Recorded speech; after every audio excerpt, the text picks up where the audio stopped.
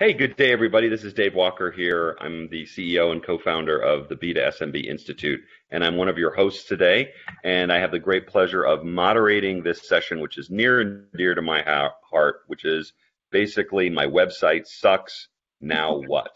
And trust me, guys, I was there. I was there in six figures. I was there in a very bad way a long time ago, back in 2011 when I launched BizHive. So I can appreciate for any of you who are sitting here really anxious to hear because you have this sneaking suspicion that, uh-oh, maybe my website doesn't do everything I want it to do. So we've got some great panelists here to talk about this. We've got Perch, welcome. Good to have you back. Darren Thanks. Shaw, welcome. Good to have you back. John Lawson, my hero, as always. Good to have you here. So we're gonna just kind of address some what I'll describe as the big questions around that need to get answered if you're really kind of in that space where you're suspicious about your own website. The first one that I'll throw first to you, Kirch, and then we'll go to Darren and then to John. From your perspective, when you ask the question of your own website, can this website be saved? You're kind of in that phase of evaluating your fixer-upper. What do you recommend that small businesses use to really evaluate their website right now? Okay, Kirch, to you first. thanks. So I think pretty much I have seen websites that should not be fixed, that should be thrown away and start over. But I'm going to hope that most of the people who are here don't really want to throw their whole website away. They'd like to figure out, is it possible to fix it? So I like to think about doing 4 things first, and that the first one would be to run a screaming frog scan of the thing to get sort of as much information about what's there as they can. So the pages, the headings, the keywords, the descriptions, all of that stuff in place. And then to look at the Google Analytics to see, are there errors showing up there? And if there aren't Google Analytics, to hurry up and get that in there. Even if you can't quite understand it, if you have it there, maybe somebody else will understand it. And then I would run a page speed information, because if the rest of the stuff on the website isn't right, the page speed is doesn't really matter that much. So that's, sort of where I like to start with evaluating, and then taking all that information and figuring out how to use what you have and move things around. Darren? So then over to you, Darren. All right. Yeah. So I think, okay, you've got a website. When was it built?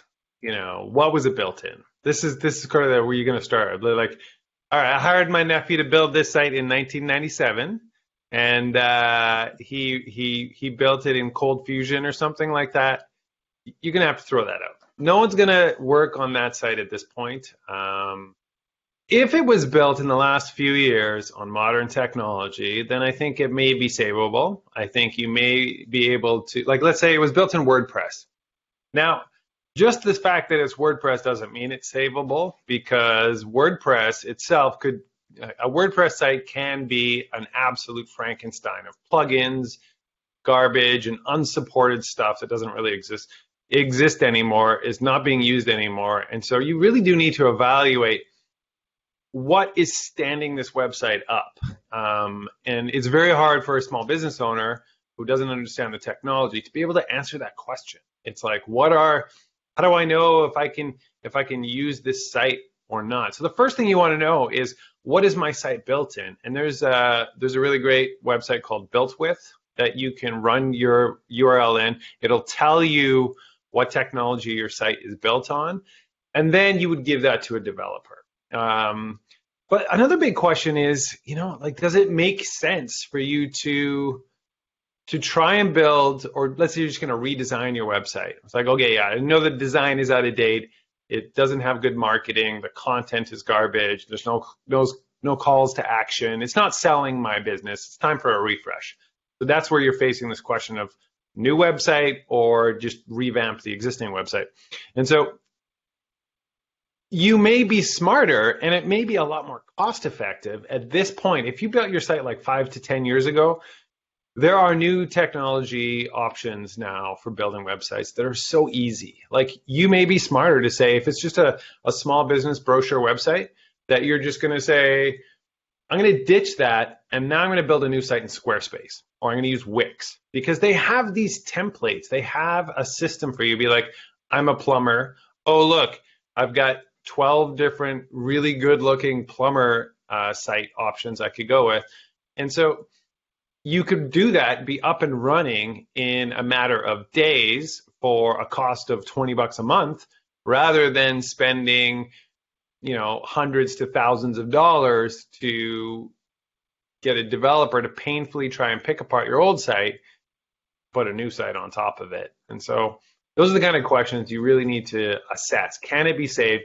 It depends on what it's built in, and it depends on also some budgetary restrictions. If you've got a big budget, you're like, company has grown a lot in the last 10 years, you've got $5,000 to throw at it, well, the world's your oyster. You can now hire a great web development company.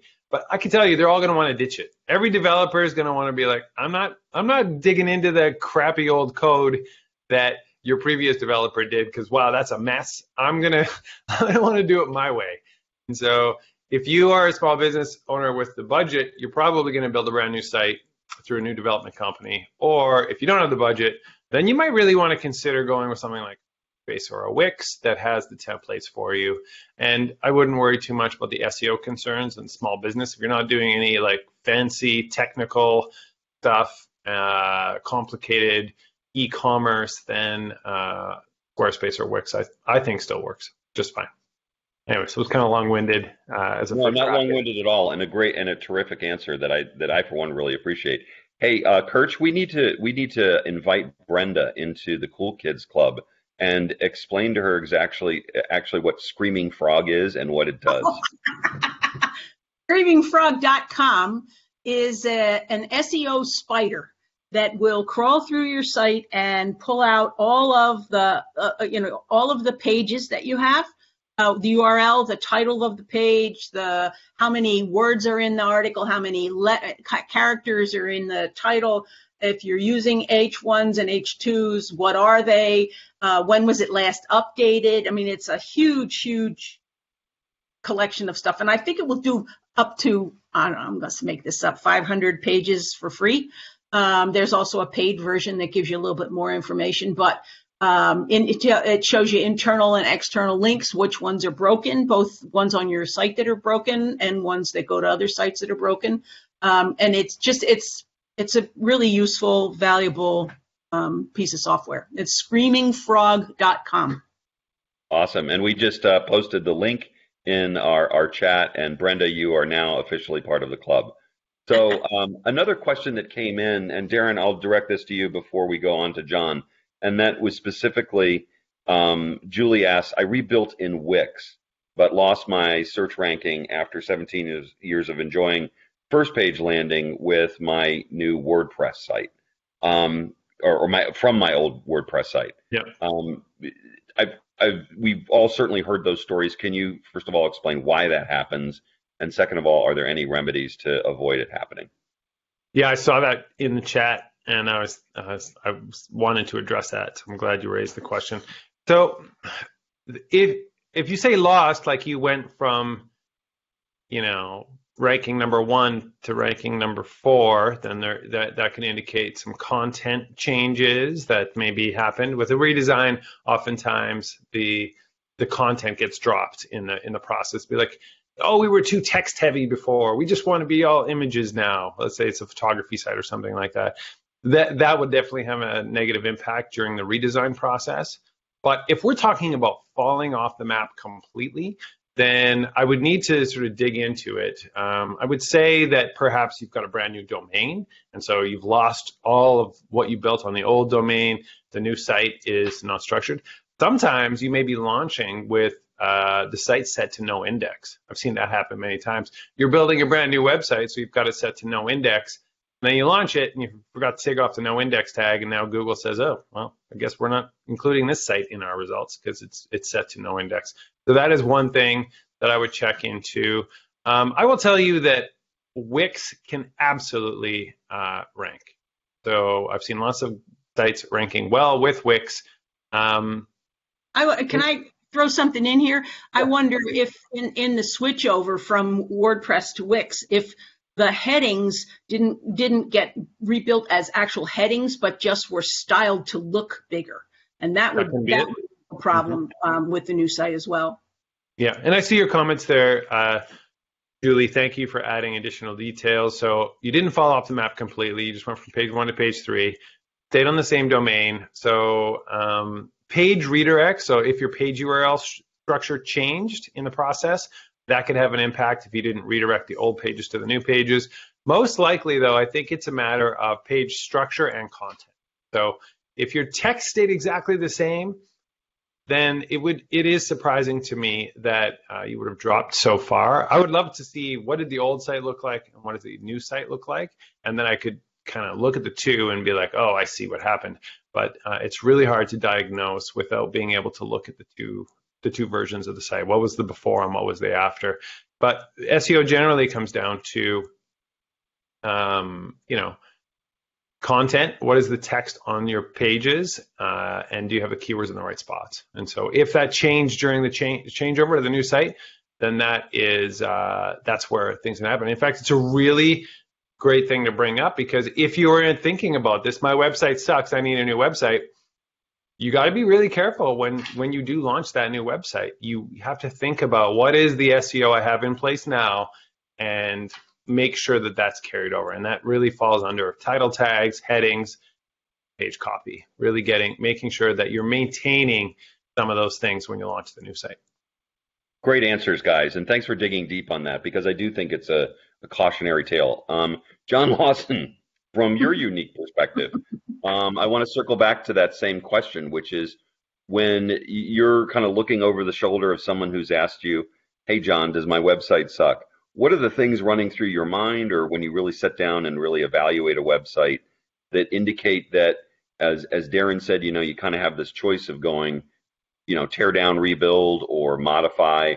What are some of the things that cross your mind, the questions you ask? The number one question is not can it be saved, but should it be saved? Because just like this one person, Julie, is talking about, 17 years of backlinks and things like that could have been lost.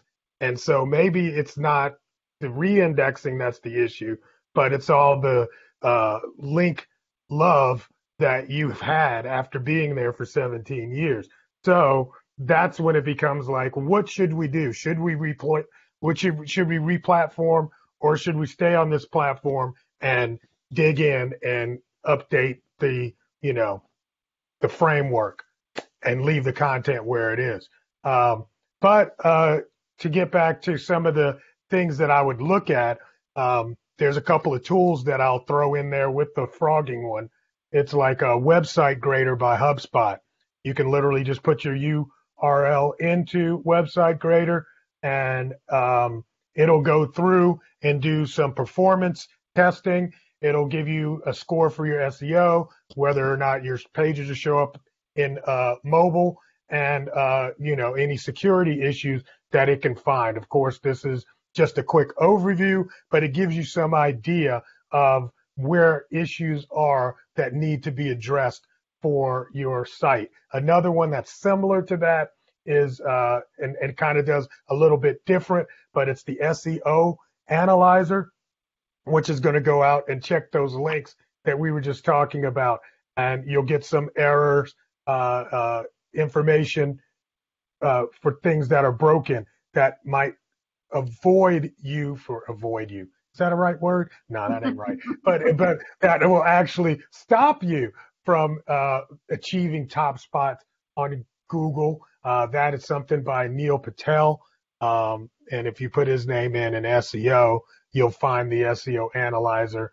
So those are two good tools that help you determine whether or not you need to save this website, and is it savable.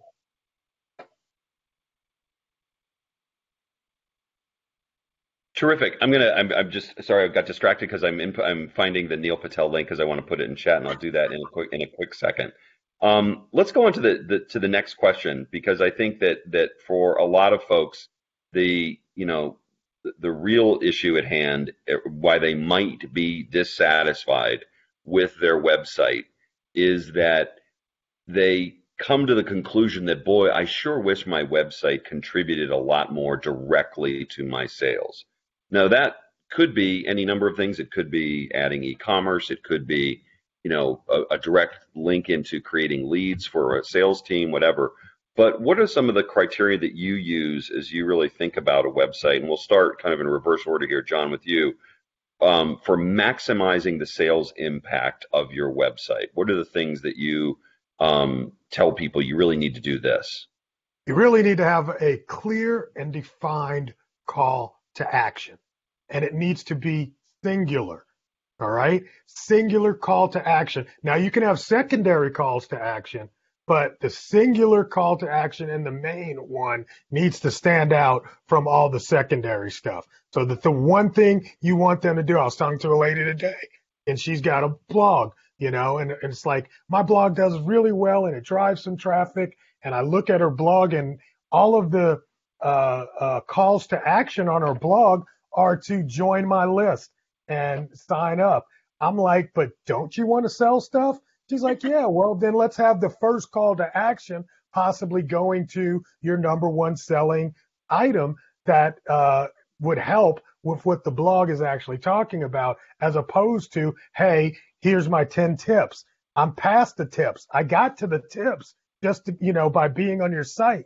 That's what I did. Now that you've told me what the solution is, let me go buy. I think sometimes we get way in people's way of buying when we really do want them to buy. Somebody has told us that we need to build these long, drawn-out funnels. And then, look, the funnel's great when you are trying to get somebody or convince somebody. But once they're already convinced, you need to step out the way and give them a buy button. Most of our stuff doesn't convert simply because we never ask. Ask. Exactly. Okay, Darren, to you next. Same question. All right. I got opinions here too.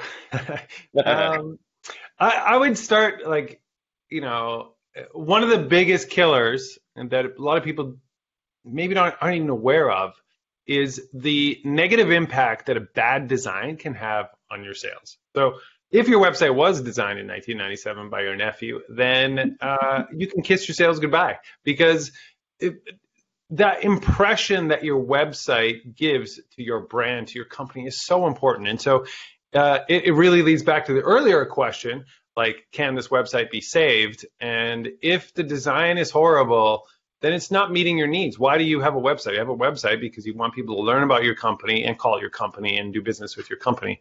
And so design is probably one of the first things that I would look at, and it's worth investing in a really high quality, modern design. I think there's great value there.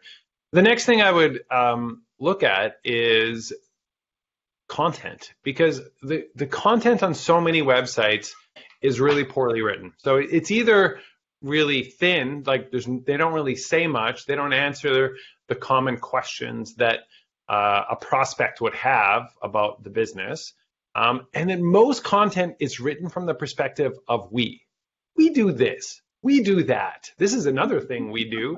That whole structure, which is so common, I'd say probably 80% of websites take that approach.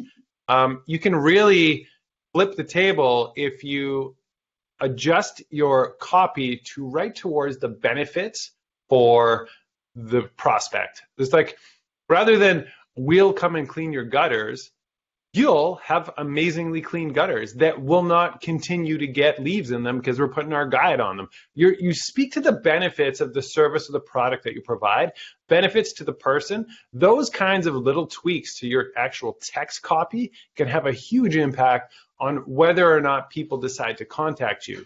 And then the third point I have is making it dang easy for people to contact you. So John already talked about this, that whole thing about a call to action. It's so important, and it needs to be slap them across the face with it. You got this huge thing on the home page. You got a little box that pops up on the left-hand side. You got a big thing in the header with your phone number. I really think a lot of small business websites miss out on this. It's just like you got to dig around to find their phone number. You have to go to the contact page. It should be on every page, and it should be in their face. Be like, contact us now. And it's even better if you can make your calls to action reflect the content on the page. If you're a plumber, for example, and you provide multiple services, so you do, hot water tank installation, or you do drain cleaning, or you do, new pipes put in, whatever it is. If you're on the drain cleaning page, it should say, contact us now to unclog your drain. If you're on the hot water tank installation page, contact us now for a hot water installation quote. Like, you really want your calls to action to reflect what's on the page, and making it really easy to answer a question can really have a huge impact on the conversions you drive from your website. There's a new product on the market which I'm just in love with. It's called Leadferno, and they haven't even launched yet. But the beautiful thing about this is that it acts like a live chat widget on your website. So I'm sure you've all seen that, where it's like, chat with us now, that little widget that pops up. But Leadferno is genius because it actually it opens a text message. So the beautiful thing about that is that when a customer tries to message me, it goes text with us. So I press the little button, I start a little text message, I put in my name and mobile phone number and my message. It goes into the Leadferno system. I can respond as the business owner on my desktop, but I'm now texting back and forth with that customer. And what that means is they can leave. They can get in their car and go to the thing. They can text me later. They can contact me anytime. They now have direct access to me. It's just a really smart way to do live chat on your website. And when you add those kinds of easy communication, strong calls to action, you're speaking to the benefits to the customer, your design looks great, those things all come together to really maximize and improve the sales that you're going to drive from your website. Great tip. And I saw Leadferno for the first time about 2 weeks ago. And what I especially loved about it was I called it, the virtual version of a customer walking in front of you as the business owner. Of course you're going to greet them. Of course you're going to reach out and ask them, may I help you? And that's kind of what Leadferno does, just in kind of a virtual setting on your website. So Kirch, over to you. The question is basically, you want to turn your website into a more valuable contributor to your overall sales and revenue objectives. What are the things that you recommend? I've got 3. The first one is have good pictures. Don't put crappy pictures. If you're trying to sell something, have a good picture of it. If it means you have to pay somebody to do it, pay somebody. And if it means you need to buy a piece of equipment to have a little light box on your desk and be able to control what it looks like, do that. Because nobody wants to buy something they can't really see. That's the first thing. The second thing is consider calling me. People do what they are told to do. If you say, consider this, I considered it, I'm not going to do it. No, do it. Just do it. I was one time walking from an event in the night, talking on my cell phone, and a guy comes up to me and he says, get off the phone. I was talking to my husband. I said, oh, I have to go now. And I hang up. And then he never said anything. He never said, give me your phone. He never said, give me your purse. He never said anything. I'm just yelling at him in my best mad mother voice. And he finally just walked away. So consider it. No, don't consider it. Just do it. And the third one that I just learned about today is if you're selling stuff, you have to have a return policy showing on every page. Just talked to a friend of mine who has a pretty significant Shopify site. And evidently when the pandemic came, Google said, well, you can turn that off now because of the pandemic. And then she got distracted by stuff and they took her off the merchant's place. Now, what do you call it? Organic search still was fine, but in that box of pictures of, you can buy this, you can buy this, you can this, she got kicked out because she didn't have the return policy, and they told her that's what happened. So get a return policy. Okay. So then I guess I'm going to circle back around, John, to you, and let's answer this question from the perspective of adding e-commerce to your website? I mean, we talked generally about how to turn your website into more of a selling engine. You just got finished doing a session on e-commerce, what you call 10101, which I love. But it's give us some tips, and then each of you, Darren and Kurt, if you guys could think about when thinking about the addition of e-commerce, what are some of the questions to be asked in the context of rehabbing your website? Okay. I'm going to make this real stupid simple because we've talked about content. We've talked about, imagery. We've talked about SEO a little bit, but not a whole lot. But here's the thing. The old saying, people buy from people that they know, like, and trust, right? So they might know you, they might like you, but your site has to be trustworthy before they ever pull out the credit card. They're not going to give, I know, everybody talks about how people get ripped off, blah, blah, blah. They don't get ripped off on ugly sites, as my friend just said, from 1996 built by your cousin. They are, ripped off on sites that look trustworthy. Your site has to really emulate a lot of trust. People have to feel like when I buy from you, I know I'm going to get what I get. That's why they pulled the site down, because of the return policy. If I have I got to jump through 30 different hoops to get my money back, I won't be trustworthy enough to give you my money. So good design is something that must be done to have trust. Having good badges, trust badges, still work. If you put one of those old school badges up that says, I'm a trustworthy site based on a third party verification, it actually still works. Believe it or not, an 800 number. I never use my 800 number. I just put it up there because people automatically think that you're trustworthy because they've got your phone number, and not just any phone number. Pay for an 800, 888, 866, 855, whatever it is. You can go to plenty of sites out there and get one of those for $20 a month, right? That's a trust sign and signal for people to give you money. And then finally, customer testimonials, user-generated content. It just really gives people a trusted feeling. So those things I think you need to think about when you're putting e-commerce into a new site.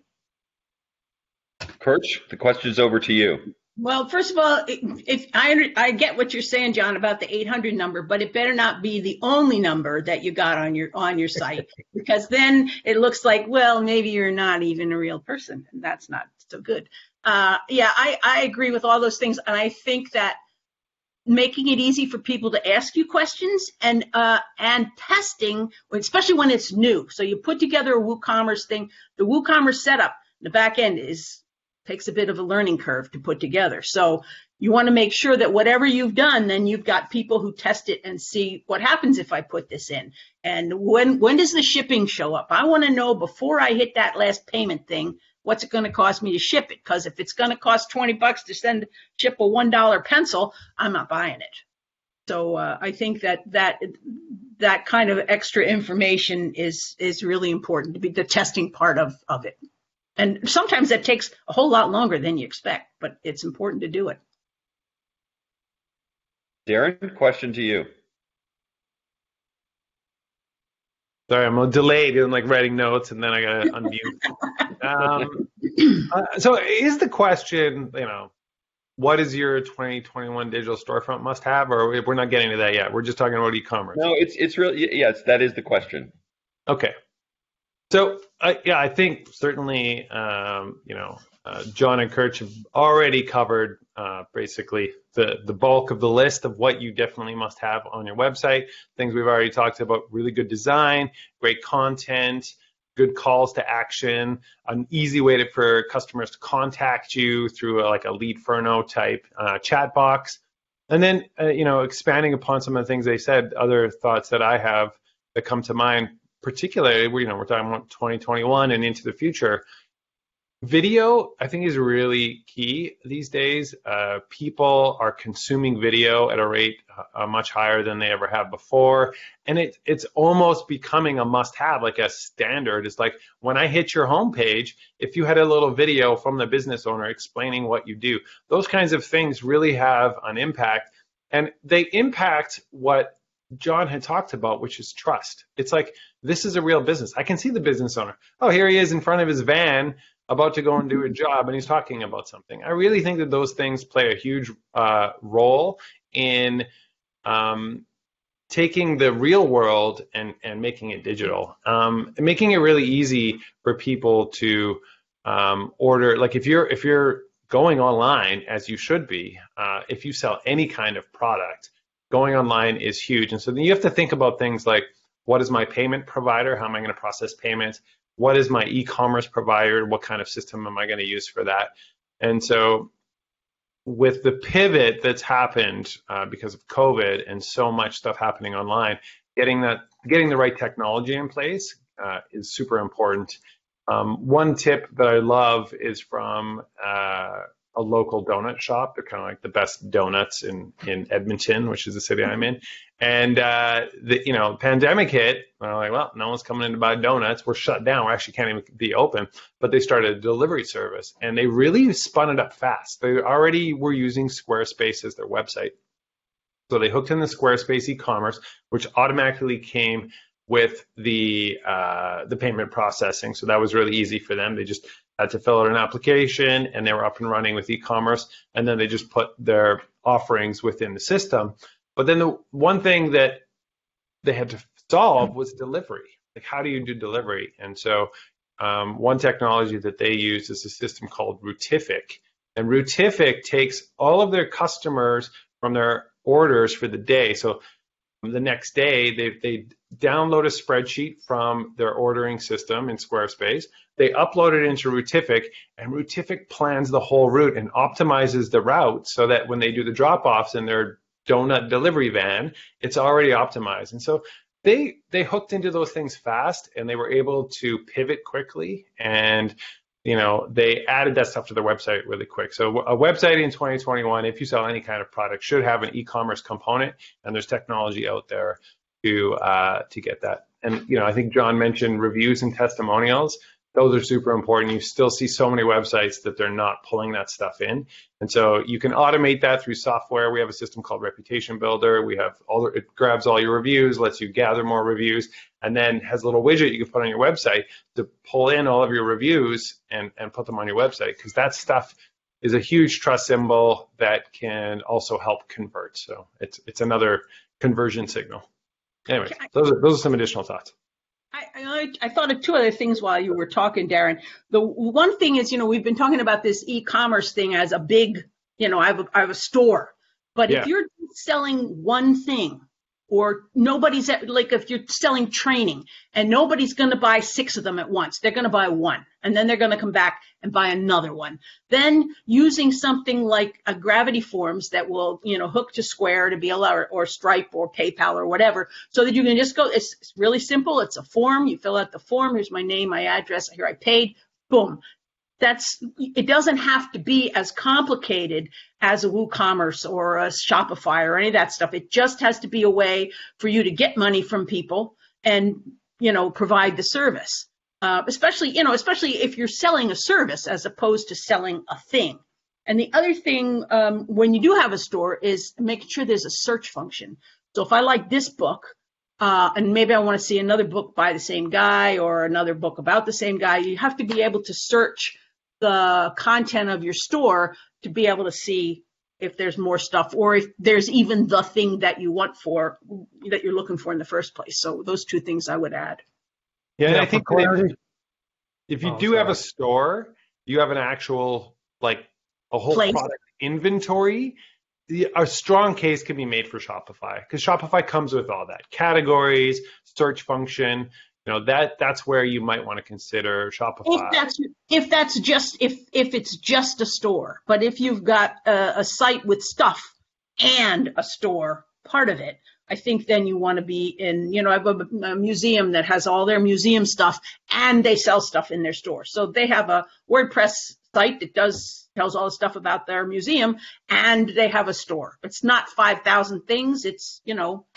Well, let's say if you are, a personal trainer, or you've got yoga, you're going to do a boot camp, you can actually do that on your current site, both Shopify, both Stripe and PayPal have buttons that you can code, and then it'll give you a little link that you have to put on your page, and it'll add a button to your page for people to give you their payment. And of course, when they give you a payment, they're going to ask for your information. So you can really just do it directly inside of either one of those payment providers and put that on your site with a picture about the new thing that's coming up.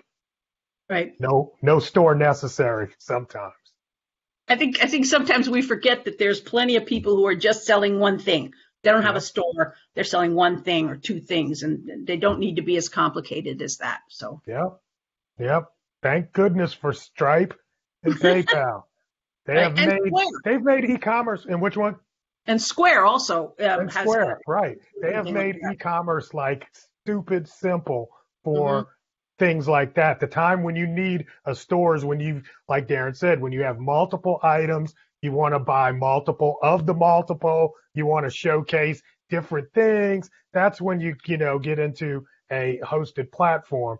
But if you're just a small business, got just a couple of things, you're just selling your book on your speaker site, you can do that very easily without having to get a store. Right. And Venmo, yes, Venmo, thank you.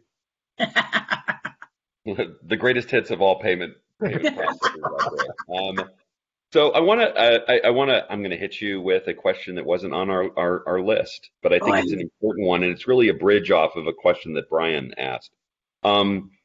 New to the party over the last few years has been the addition of content to the website. And in some cases, it's the blog, and in some cases, it's tutorials or videos. There's a lot of time and energy that continues to be spent on producing content for a website. Give us your perspective on where do you place your priorities as relates to the content that appears on a website? When does too much content become too much? When is too little content, frankly, hurting you? And then equally, how do you connect that content you're creating to all the other communication channels out there, particularly social media?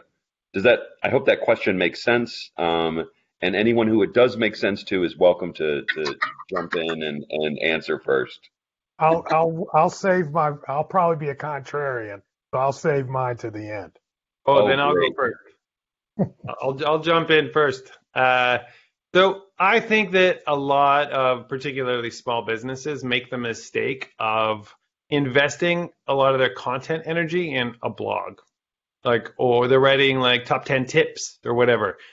That it's a real shame when you look at a small business website and they got a blog filled with garbage that no one's ever read, and their service page is just a single page with 4 bullet points on it. Oh my God, it hurts. It hurts to see that, because you must get your primary website page's content beautifully dialed in before you start wasting any time on top 10 tips for this, or how to unclog your drain, how to do this, all this sort of like educational content. That is later. That you do that once you have already built out the most absolutely incredible service pages that you've ever seen on the internet. So that means you've got 6 really solid pages of content. You have beautiful images. You have a frequently asked questions section that is really addressing all of the things that anyone wouldn't have questions about your service, how you deliver that service. Those are the pages that Google is looking at. Google cares a lot about those pages and what you say about yourself. And they know what's a blog and what's a service page. And those service pages have to absolutely be dialed in before you start wasting time with educational type content on your blog or social or wherever. And so you really got to build those pages with like trust symbols, get review content driving into those pages, keep them regularly up to date. The dividends that content would pay for your business is through the roof compared to regular pumping out a blog post. Or some people like they'll pay $300 a month for 2 blog posts a month from some company. Oh my God, it's just a waste of spend. You could try that after you have absolutely built every possible service page out and sub-services. So you take, okay, I'm a plumber. These are the like 5 main services, but within each main service, there's these tiny little sub-services I do. Those should all be content pages too. And then I think you did raise the question, David, about interlinking these things. Internal links are super valuable as well. You want your homepage content to have in-content links to each of the primary service pages. And another one that's often neglected is the Contact Us page. We know that Google actually, particularly in the GMB local algorithm, they look specifically at your contact page. They parse it as a separate page that they look for on your website. And the content you put on your Contact Us page is very valuable. And it's a real opportunity because 95% of every contact page on the internet for all small business websites is, this is our name, address, phone number, and hours of operation. That's all they put on their contact page. But you, the smart listener of this webinar, you will add content to your contact page that explains what you do and internally link that content to the specific pages with more details. And so get that stuff ironed out before you start spending time on all that blog content. I think that's great if you have a business website and you're trying to sell stuff. But there's lots of other kinds of websites, like membership websites and church websites and that sort of stuff, where they want to get people there. They want to get people to do all these other things. They need to get ranked for SEO. They need to do all this other stuff. But those sites, well, yep, you're right. There's those however many 6 or 7 or 12 pages that are about the service. What do we do and how do we do it and all that stuff that absolutely every site has to have. I mean, that kind of information. Nobody's going to join if they don't know what you do. So you have to have that. But then the other content that there is may not be a for sale thing. It may just be, this is what we're doing. This is a car club, and we want you to know what's the VIN number on the 1967 Tiger. So you have to have that information. And it's so I guess I'm sort of speaking up for other people who are here who are not necessarily trying to sell stuff, but they want their website, is it worth keeping it? Is it doing anything for me at all moving forward?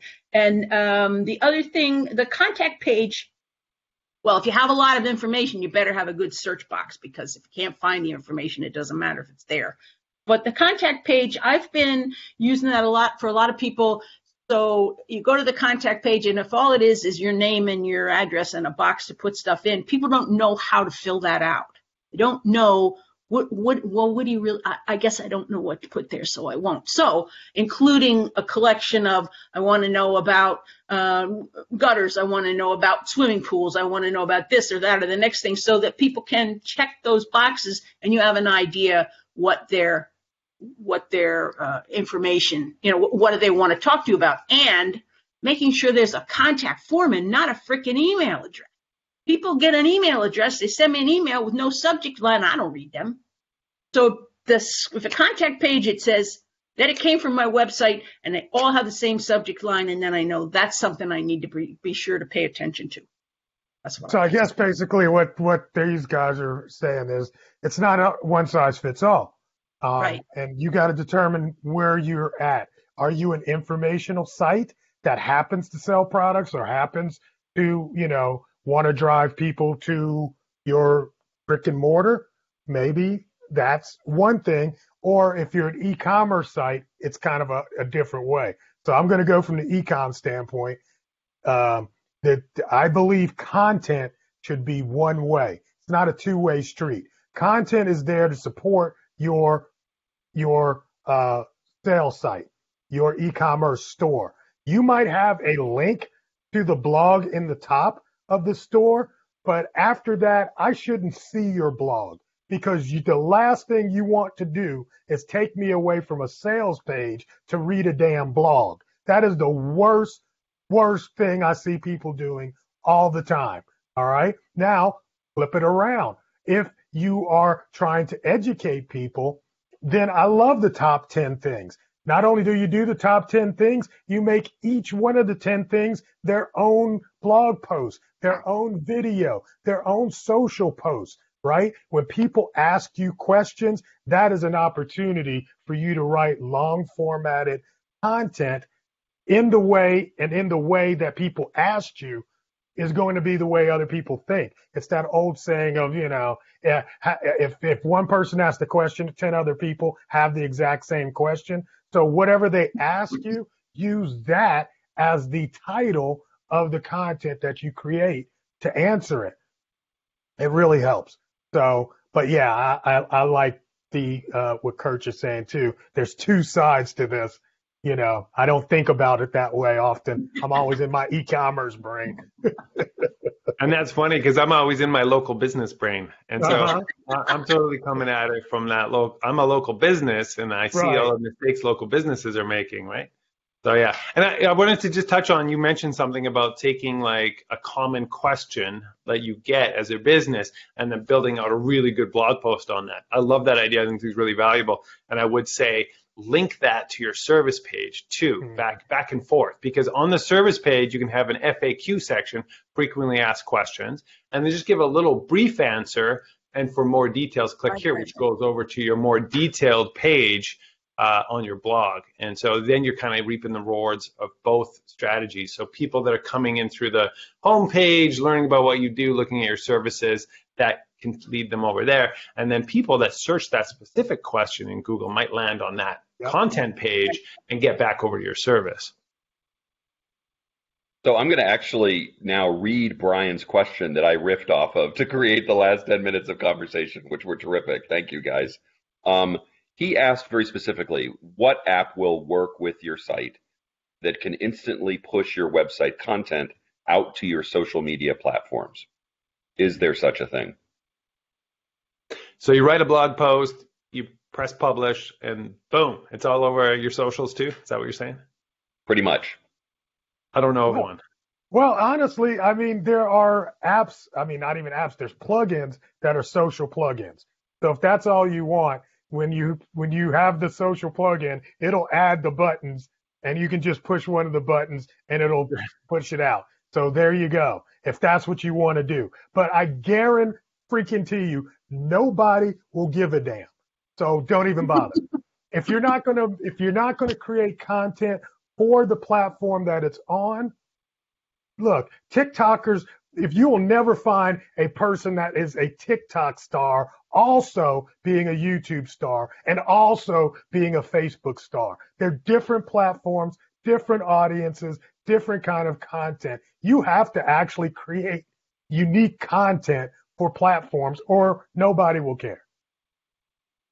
Yeah, I can give you an example from WhiteSpark's perspective. So I've been doing this weekly video series where I produce a video. It's like a how-to video, usually about 10 minutes. We publish that to YouTube, but then we have a social strategy, which is like, this is what the tweet looks like. This is how we share it on Instagram. This is how we share it on Facebook. This is how we put it on LinkedIn. And they're all different because, to John's point, they are different platforms, and the way you format that message, LinkedIn will let us put an image. We have to embed the image, but we shouldn't link to the post. Like all these different strategies come into play about what would work best.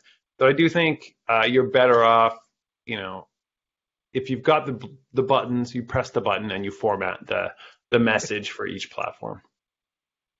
I am so excited that I can answer this question with an actual company. And I'm proud to say that we showcased them 2 years ago as part of our innovation showcase at our Best SMB conference. The company is called Lately, and I'm posting the link right now in the site. And we use them all the time. What they have built is an artificial intelligence that scans your content, and I mean any content, not just text content, but even video content, and then produces through artificial intelligence as many tweets or posts or Facebook posts or LinkedIn posts as you would like, and then it actually schedules them to be published on once it links into your social media sites. For those who are heavy content users like we are, because we are a membership-driven site and very much informationally driven, this is a godsend for us because it literally takes, it took something that was hours and hours and hours of work to convert a lot of content into the frequency of tweets, the frequency of posts, the frequency of Facebook posts that we wanted to make, and literally made it really, really, really easy.